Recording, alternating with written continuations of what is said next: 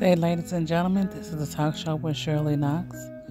I am thanking you so much for tuning into my channel. Please do not forget to subscribe to my channel.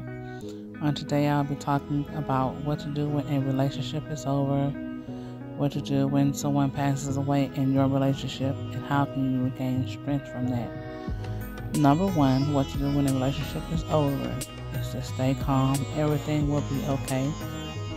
In your midst of time, you see how God blesses you to be able to stay naturally fit for yourself, and you see how God is going to tune you out of those things that makes you feel like you are at your best. A lot of times in a relationship, you feel like you are at your best, and people just don't see you as being guaranteed for anything that is eloped in your own endurance. You have to be able to stay strong in the belief system because you want to be able to see how God is going to class you into those things. Number two, when someone passes away, it is endearing to that person that you go on with your life and know that God called that person on to heaven. In my time, I see where I was in a relationship and the person had passed away. And the only thing that I can say is I thank God that I had enough strength to be able to go on with all of the things that I had to do still. And I thank God for that strength and class that I did have in order to get everything done. In my midst of time, I see how God blessed me to be able to do those things. And I just became more adorned about what God wanted me to do because of the things that I had experienced in my own personal life. Every day was not perfect. Every moment was not perfect. Every allowance was not perfect. But what I will say is that God made it to where I made it through. And I thank God for giving me everything about my classmates and my wives because of that.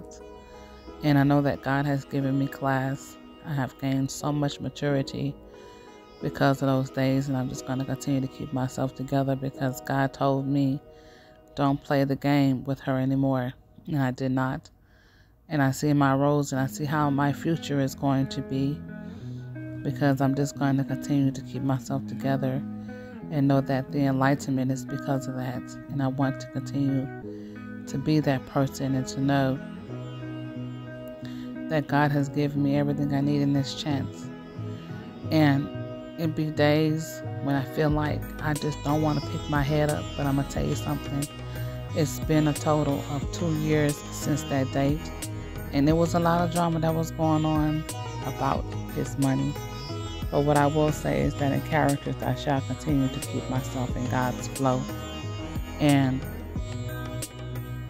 number three is how to be able to keep yourself going out of an admission of a relationship. And I just want you to continue to see characters and know that God is your everything.